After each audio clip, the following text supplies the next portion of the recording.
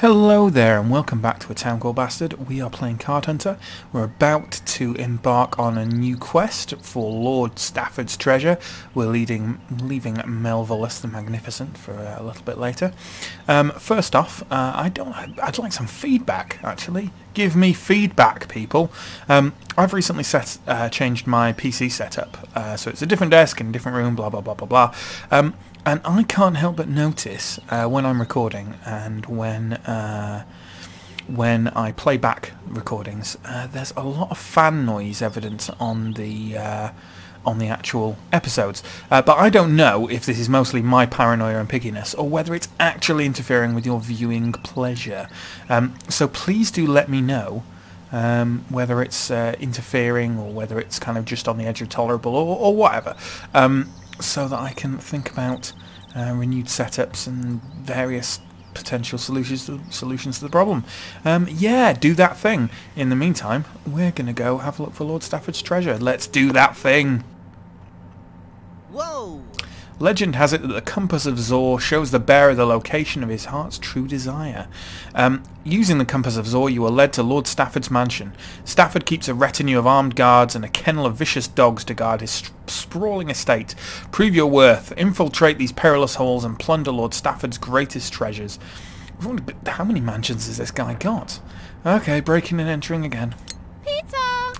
Pizza delivery. Hey, is that the Compass of Magellan? Yes, ATCB and I are just catching up on our geography homework. Oh, so ashamed. They'll never be ashamed, Gary. Sounds about as dull as delivering pizzas. Yeah, see, the twist here will be that she does role playing. There we go. Which is, I mean, kind of because it's retro, it's kind of an interesting twist, but also playing to stereotypes. Stafford's main hall, Lord Stafford's mansion on the undead sea coast, what a name, is his personal retreat. Well, why wouldn't it be? Undead sea coast property is highly sought after. His staff are now on high alert after your raid on his summer hall estate. Reinforcements have been summoned, not least of which is a highly illegal copper golem installed in the entryway. The last of its kind, it seems to recognise you as it stomps murderously across the carpet. Oh God. I hope, actually, if this is one where we just fight one big enemy, I actually quite like them, because focus fire is a wonderful thing. Bzz clank whir clunk, muses the copper golem. It doesn't understand the problems of mortals. Well, quite. Okay. Ooh, obliterating chop, 2 different targets.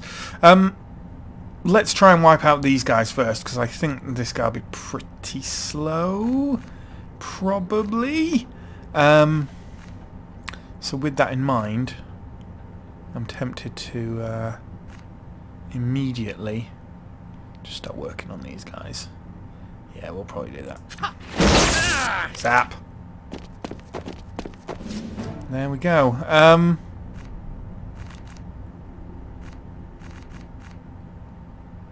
Ooh, two different targets will be good, but we can just instantly wipe out this guy with this, probably.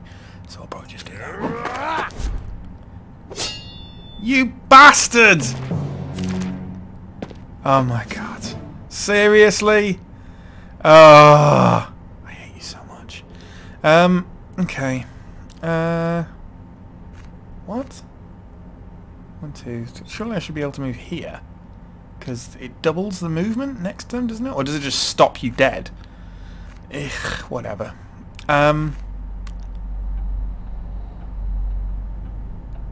Okay, let's carry on fighting this guy. Let's go this way. Haha! Oh dear.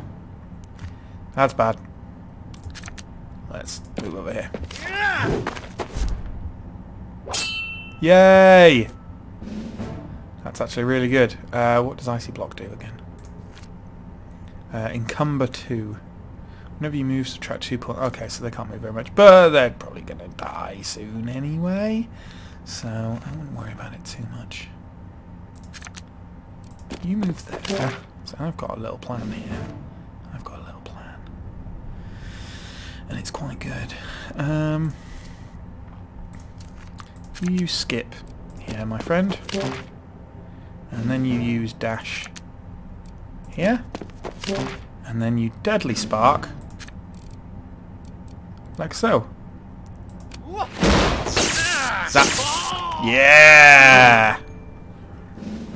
Love it. Okay, we've got to get rid of some of this stuff. Healing Pulse and Minor Heal. Well, we haven't taken any damage, so we can't use those. So Healing Dash is quite nice. But I don't have to burn it, I suppose. Could just discard it, but I might as well use it for the 2 movement. Might as well. Okay. That's a fairly satisfying round. Oh dear. Okay. Okay, we get Impaler. And we're gonna do... I'd like to kill him, really. Draining Touch, that's a heal thing, right? Yeah, okay. Let's start out with the Penetrating Cut with Impaler on him. Oh my god! That's really bad. Okay. And he could just carry on bludgeoning me. So I am going to walk away!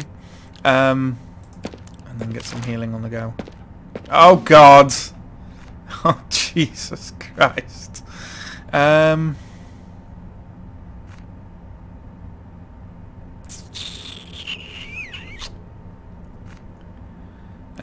I should probably... If I go there... Ouch. Draining Touch for a bit of healage. Alright. Okay, he's passed. So can I... If I Magma Spray... Yes, that won't hit any of mine by the look of it. Fire! Hooray! Shredding Strike. Yikes. Run away. Really run away. And we can do a Healing Pulse first off. And then a Minor Heal on ourselves. Oof. That guy's got a lot of damage and it's going to do a lot of pain. So that's nice. Let's hotspot this guy. Kill it with fire. Okay.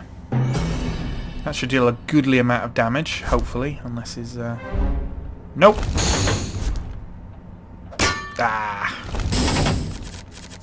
Still, that's good. That is good. Ouch. Okay, can we kill him this turn? Potentially, yes. Punishing Strike. See, that could be pretty good. And then Avenging Touch, heal one of their allies. So we'll actually use up this stuff first.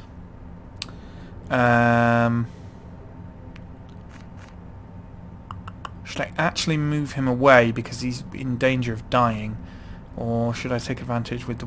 Let's see, Weak Chop. It just isn't that good. If we're both next to him, it might be worth it, but...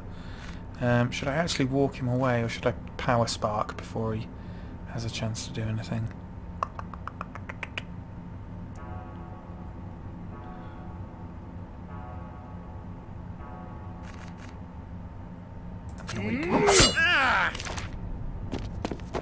Haha, okay.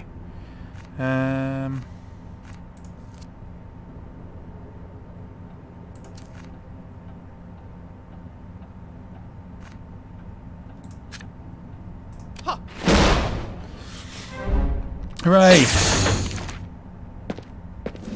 Oh, that's actually good. I prefer you to kill him, really. Frankly. Okay.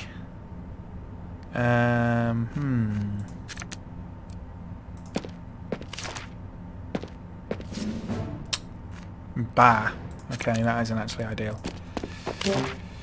Because that means I can't get to you this round.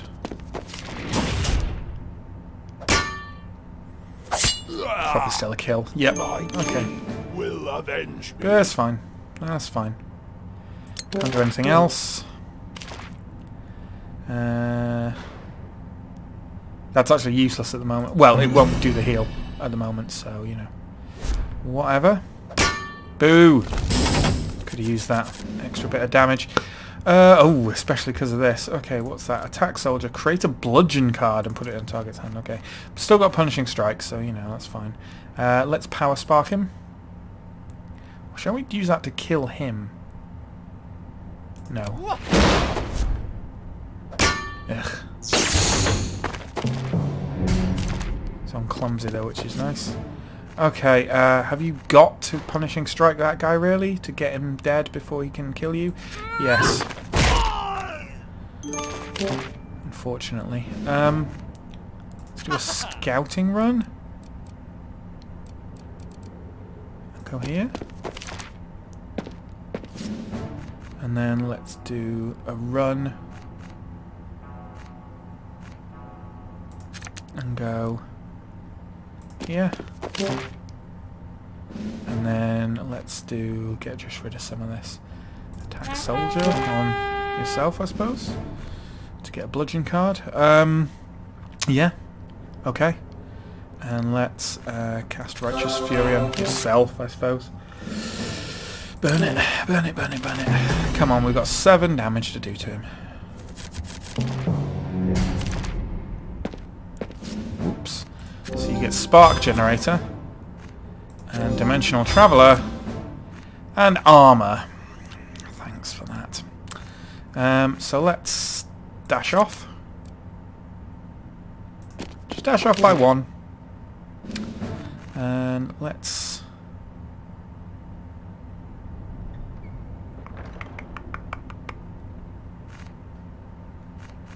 run there. For fuck's sake.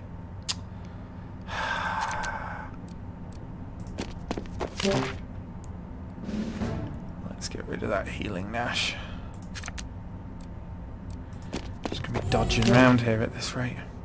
Misguided heal on yourself, just to use that up.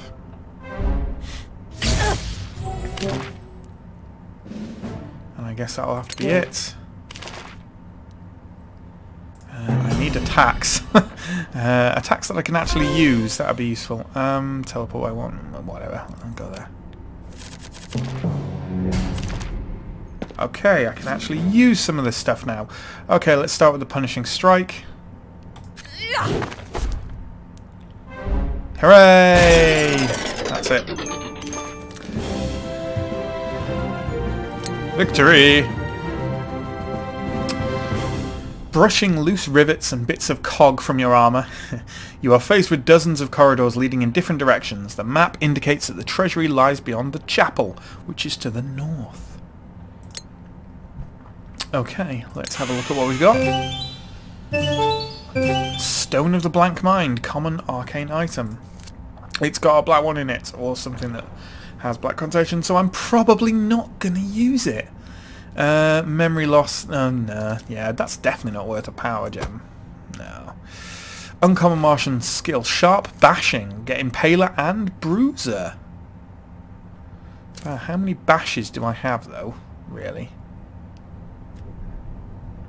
How many bashes do I have? I don't think I have pretty much any, to be honest.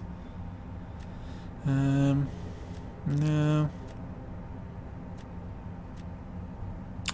No, I really don't. So, that's get moved in here. Okay, there we go. We'll wrap up that episode and join me next time for part 2 of Lord Stafford's Treasure. And I'll see you then. Bye.